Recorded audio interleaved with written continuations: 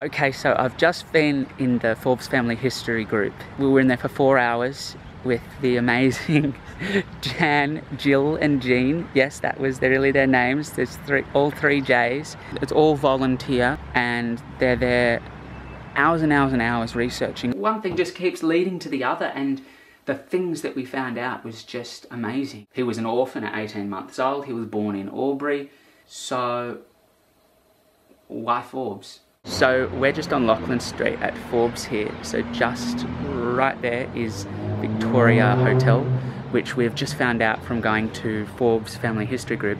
That's actually where George lived. So when he moved from Albury, he moved in with these relatives, the Dunns. Thomas Dunn managed a pub called Hotel Victoria on Lachlan Street. George's auntie, Harriet, married this Dunn man, and that is where George grew up. And then they found census records to show that there were all these children living at Hotel Victoria on Lachlan Street. That was extraordinary, that I didn't even know that at all. So we're just at the Lachlan River today. Right over there behind the camera here is an oval, which I think might have been where the Harriers Club would have met, because I think it was the old cricket field. It was the amateur athletics club that George was involved in. Found all these old articles that say that he's won all these trophies in long distance. I dare say this is where George and Ruby and all the locals would have hung out quite a lot. It's absolutely amazing.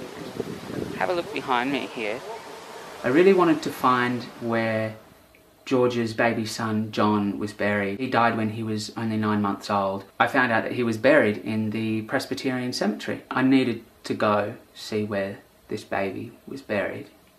Okay, so we're just at Forbes Cemetery here, and we've got the Presbyterian section just over here. According to all the cemetery records, he's in an unmarked grave. There's a section here which has some children's and babies' graves, and then there's this whole empty section. You know, maybe it's just in one of these spots somewhere. So we've got some flowers.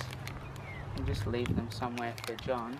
We'll just say that that's around about in this area, I think. It was on the 26th of March that baby John died, and he died of convulsions, and he was in Forbes with his mother Ruby, staying at Ruby's mother's place, while George was in Sydney at Liverpool camp training just before he left to go over to war. There's something really fascinating about being able to actually go there. It gives me a specific relationship to the places, yes, but I feel I have a more specific relationship to George.